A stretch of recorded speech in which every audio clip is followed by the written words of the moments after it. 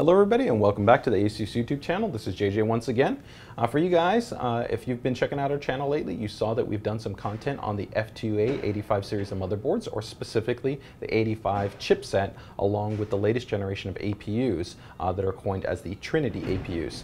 Now the cool thing about this chipset and the CPU, or the APU, is that this actual Virgo platform has some really nice graphics horsepower embedded within it. It's actually about twice as fast as the previous generation Llano APU. And what that brings to the table is a whole nother level of gameplay experience. Now, you're going to see a lot of different reviews around it that show you gameplay experiencing, comparing, the discrete level graphics that you could have, let's say on a, 7850 or a 7870 or a 7900 series product, and AAA titles like Skyrim and Battlefield 3 and things like that, and that's great. Definitely if you're looking for an awesome gameplay experience, we've got the entire range of AMD 7000 series graphics cards to be able to give you an awesome gaming experience with the highest level of resolutions and AA and image quality settings. But with Trinity, one of the really cool things that we've found here in our testing is that it can enable a whole level of gameplay for different types of titles that you don't necessarily always look at, but there's a lot of people that enjoy and play. Sometimes people refer to these as casual gameplay titles, but they can be really cool in terms of their look and their feel, their gameplay mechanics, the overall visual structure in terms of how the game's laid out and things along those lines. So what we're going to be doing here is giving you a little bit of kind of a crash course on what's kind of the performance expectation of what you can get from some titles that have come out this year and maybe a couple that are a little bit older, and see actually how they play on this platform, and also how some of our key technologies can actually enable a better gameplay experience. Specifically our support for the new AMD memory standard that's coined AMP memory profile, as well as how we can take the graphics core inside of the APU processor and actually have it process at a faster speed, or technically overclock it to be able to give you a higher level of frame rate through our exclusive GPU boost technology.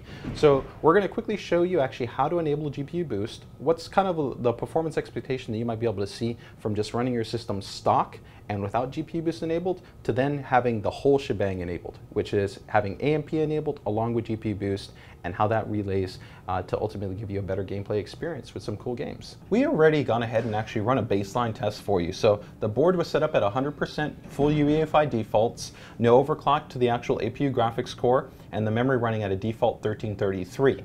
Now you can see here we've gone ahead and run actually Street Fighter 4 benchmark, and we have actually a pretty good result. It already goes to show you that the Trinity graphics core is actually pretty robust in terms of the performance gameplay that it can offer for you at actually a pretty high resolution. Most gamers are right now playing at a 1680 by 1050 or 1920 by 1080. We went ahead and actually set the setting a little bit higher, 1900 by 1200 in terms of the display setting, and as you can see it gave us an overall frame rate of about 41.50. So pretty solid actually in terms of the gameplay performance. You would definitely have a smooth and fluid experience, but let's go ahead and actually show you how you can take advantage of being able to give you actually faster frame rate and overall better fluidity and a better gameplay experience by enabling AMP memory profile on our board, as well as taking advantage of our exclusive GPU boost technology to go ahead and overclock the APU graphics core so that we can get a faster frame rate. So here we're just going to give you a quick breakdown on how you can actually enable GPU boost. So there's two options. We've actually gone ahead and brought up our AI Suite 2, which you can generally bring up as long as you've used our installation disk that comes included with the motherboard by double-clicking on the icon in the system tray, or of course you can launch it from your applications. Now from here, I could go ahead and actually click on this auto-tuning button, and there's going to be two options. One will be fast and extreme. These are both overclocking mechanisms that will dynamically overclock the APU graphics core as well as your system. Fast will be a quick one button preset. It's the same exact function as our TPU switch on motherboard, with extreme being actually a more dynamic process which will overclock the system based on the memory that you have and the CPU cooler that you have, so it will vary, being a more aggressive overclock. Now for you guys that maybe don't want to do all that, even though it's very simple in terms of one click and executing these dynamic overclocks or the basic preset by using fast, you can actually also head over to the manual mode, and under the manual mode you'll see a button that says GPU boost. From there, all you would have to do is select one of two options. So you can see that right now we're at default, and you can then click over into turbo, or you could click over to extreme. Once you do that, you would just hit apply. and the system will tell you that it needs to reboot to go ahead and apply this new graphics overclock, and from there you'd be good to go.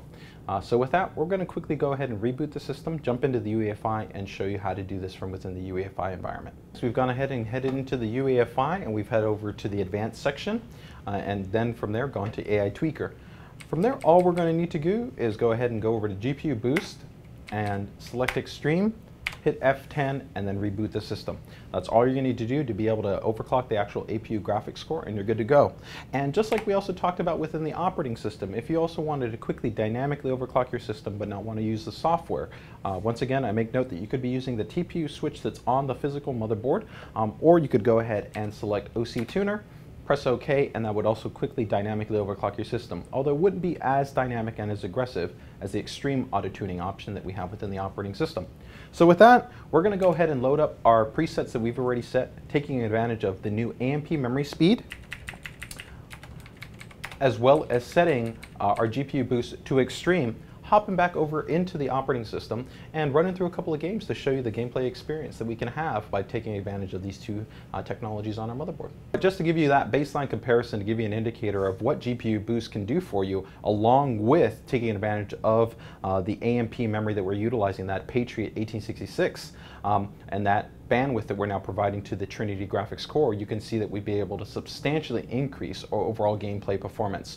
So we got a ranking of C at approximately about a little bit over 40 frames as far as our average on the Street Fighter 4 benchmark. And then by utilizing AMP in combination with our GPU boost technology, we were able to ramp that up to almost 60 frames a second. So a huge increase in the overall improvement to the fluidity and the gameplay experience that you're having, especially in fighting games, Twitch first-person shooters, even RTS games where you're moving across the map a lot. You keep in mind that this is a composited metric of the average frame rate, but also your minimum frame rate gets a nice overall big boost up so that you're not dropping down below, which is helping to keep the game overall feel more responsive and overall helping to maintain the best gameplay experience. So with that, let's go ahead and actually jump into a couple of games here and show you what some gameplay experience is like on the Trinity graphics core with AMP and GPU boost. Okay guys, we've gone ahead and jumped into Awesome Dots, which is an awesome kind of dynamic, kind of like capture the flag kind of gameplay dynamic. It's actually running at 2560 by 1440 with full effects all enabled, and you can already see we don't have vertical sync enabled to go ahead and show you the maximum gameplay performance that's potential here on the platform. And you can see it's quite impressive. We're already at 80 frames, 125 frames there, and so we're going to keep fraps open there, so all you got to do is just kind of keep an eye there, and we're going to see if we can show you a little bit of gameplay here.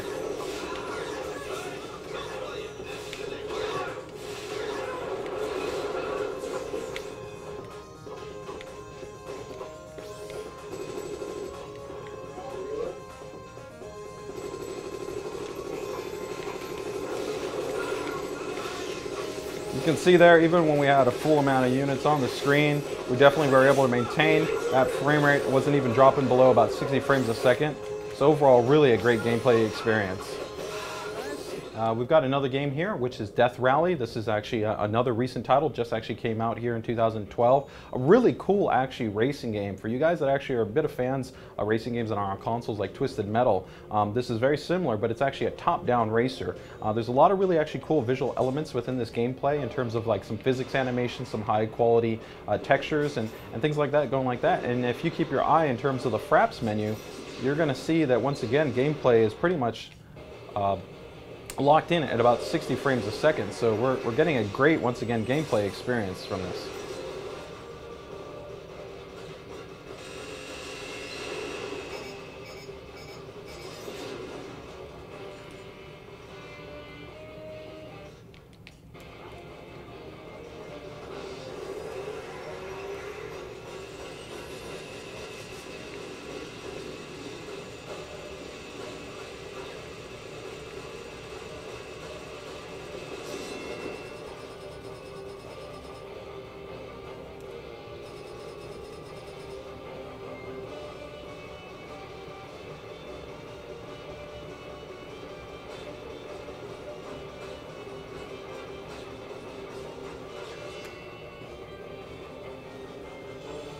All right, so that gives you guys a quick gameplay experience and what you would have with Death Rally, which overall I can tell you, even as you get to the more dynamic stages that are out there, it still maintains an overall very consistent frame rate, pretty much always pegged there at 60 frames.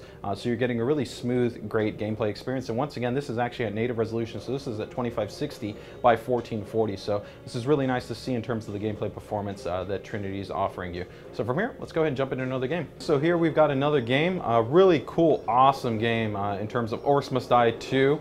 We're playing this pretty much at max settings at 1920 by 1080, and you can take a look there at fraps. We're pretty high up there, about 50 frames. So I'm just going to go ahead and drop a couple of quick traps here, and from there we'll go ahead and bring on the Horde, and we'll see what kind of our gameplay experience is going to look like. Alright guys, so here we're in the thick of the gameplay. See if I can lure some of them over here towards my traps.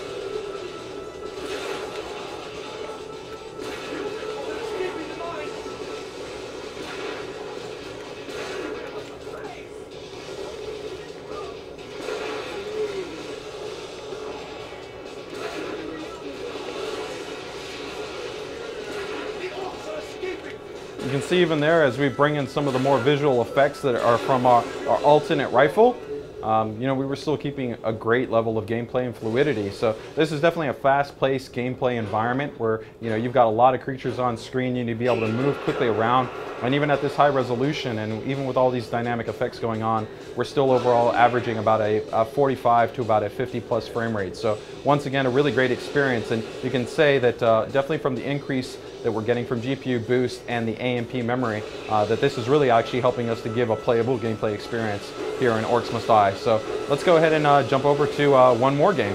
So we've gone ahead and jumped actually into one of my all-time favorite racers, which actually is still a gorgeous looking racer in terms of the level of detail, draw, overall response that's required in terms of how they created a lot of the physics engines and the compositing and the mapping and the lighting in this game. And that's actually Burnout Paradise City. So here we've gone ahead and take a look at the display settings. So we've got it 2560 by 1440. So we're going to go ahead and actually jump into a race and show you what the gameplay experience is like. But definitely make sure and keep your eyes locked there on the frame rate offered by fraps, and you're definitely going to see that overall that the gameplay experience is really great.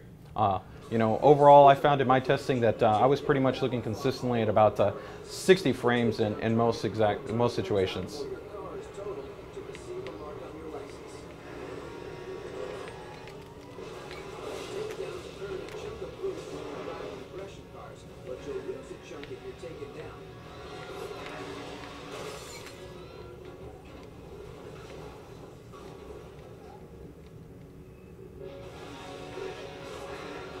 So you can see there, even with the quick cuts, with the crashes, we're still getting a really smooth level of gameplay. And definitely for a racer, you need to be able to maintain a high level of frame rate consistency to be able to ensure that really it doesn't hamper your gameplay experience, especially when you're using a lot of boosts here and you want to keep things really fast and fluid.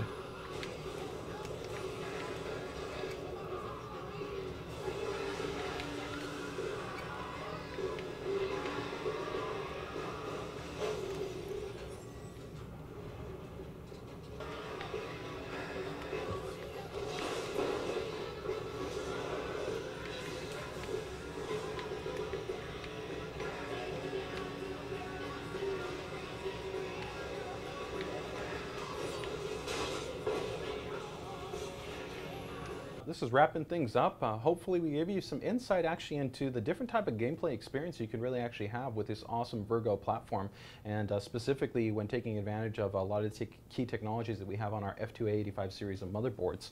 You can really have a really outstanding gameplay experience. As you showed, we had multiple games that we were playing at up to 2560 by 1440, as well as games that were playing at 1920 by 1080p, and even other titles that we didn't show you there, like Shank or Alien Breed Impact, and tons of other titles.